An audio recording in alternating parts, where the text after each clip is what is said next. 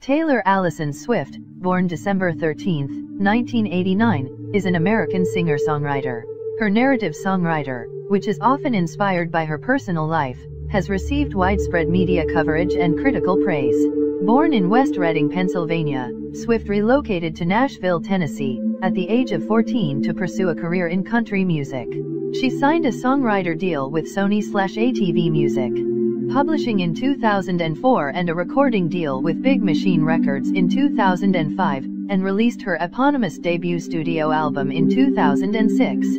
She explored country pop on her second and third studio albums, Fearless, 2008, and Speak Now, 2010. The success of the former's singles Love Story and You Belong With Me on both country and pop radio established Swift as a leading crossover artist. She experimented further with pop, rock, and electronic genres on her fourth studio album, Red, 2012. Her fifth, the synthpop album 1989-2014, effectively transformed her status from country songstress to pop star, supported by the Billboard Hot 100 #1 singles Shake It Off, Blank Space, and Bad Blood.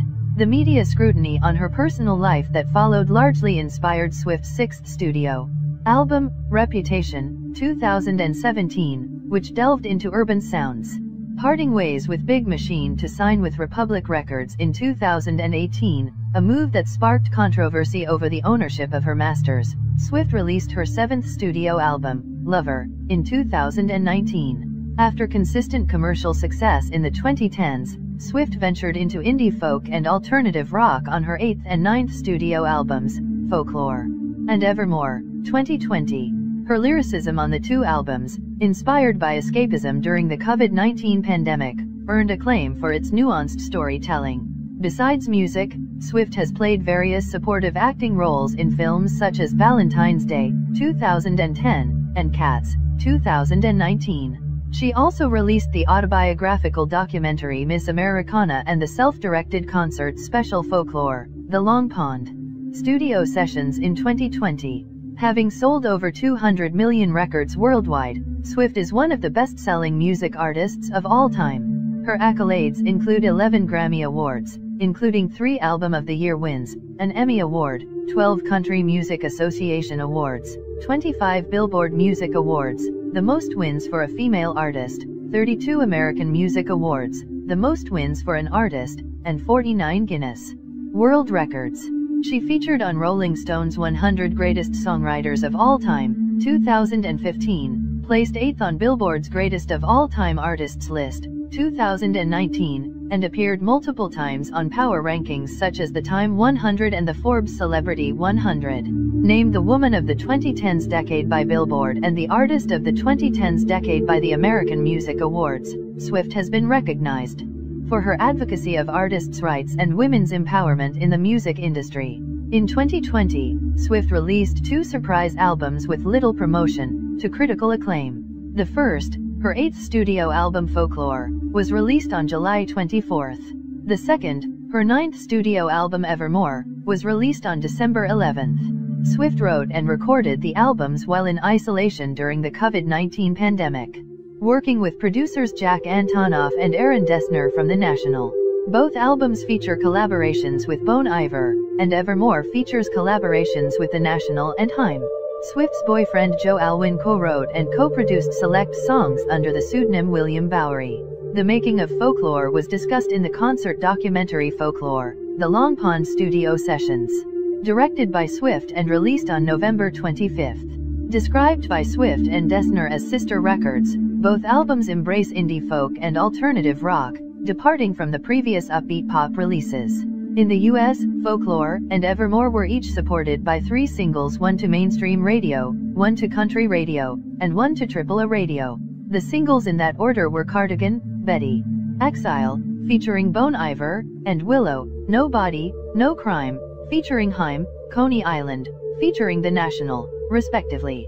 In Germany, Folklore was supported by another single, The One. The lead singles from each album, Cardigan and Willow, debuted atop the Billboard Hot 100 the same week their parent albums debuted atop the Billboard 200, making Swift the first artist to debut atop both the US singles and albums charts simultaneously.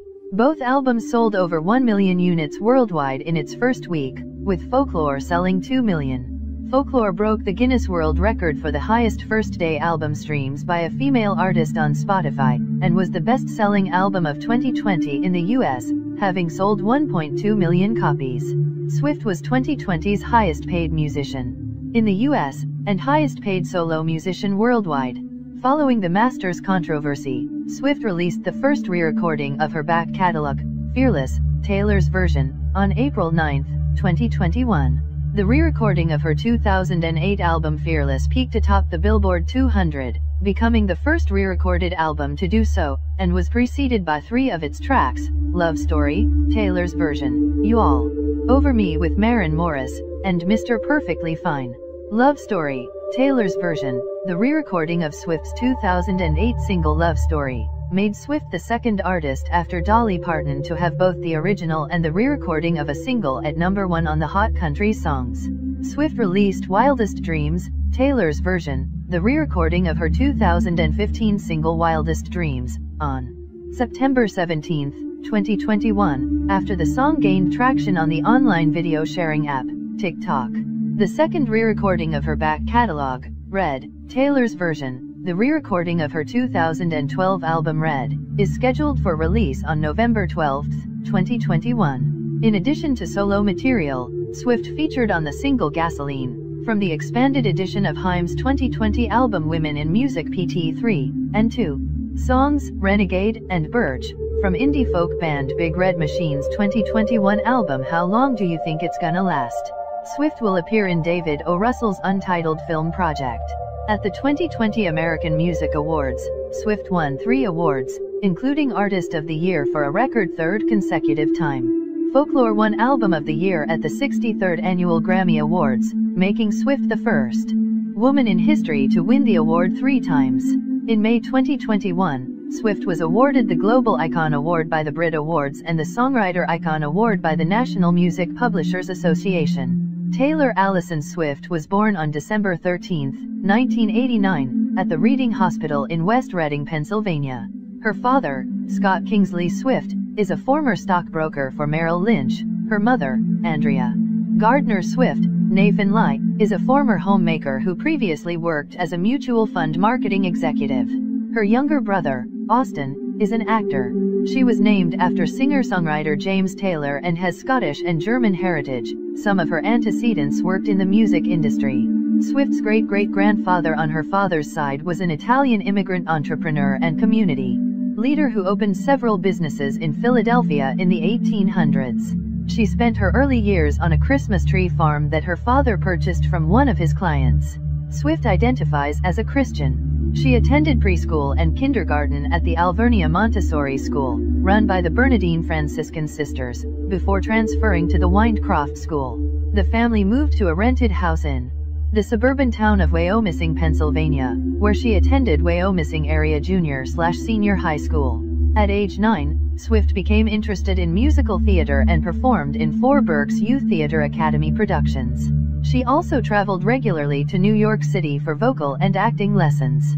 Swift later shifted her focus toward country music, inspired by Shania Twain's songs, which made her want to just run around the block 4 times and daydream about everything. She spent weekends performing at local festivals and events. After watching a documentary about Faith Hill, Swift felt sure she needed to move to Nashville, Tennessee, to pursue a career in music. She traveled with her mother at age 11 to visit Nashville record labels and submitted demo tapes of Dolly Parton and the Chicks karaoke covers. She was rejected, however, because everyone in that town wanted to do what I wanted to do. So, I kept thinking to myself, I need to figure out a way to be different. When Swift was around 12 years old, computer repairman and local musician Ronnie Creamer taught her to play guitar.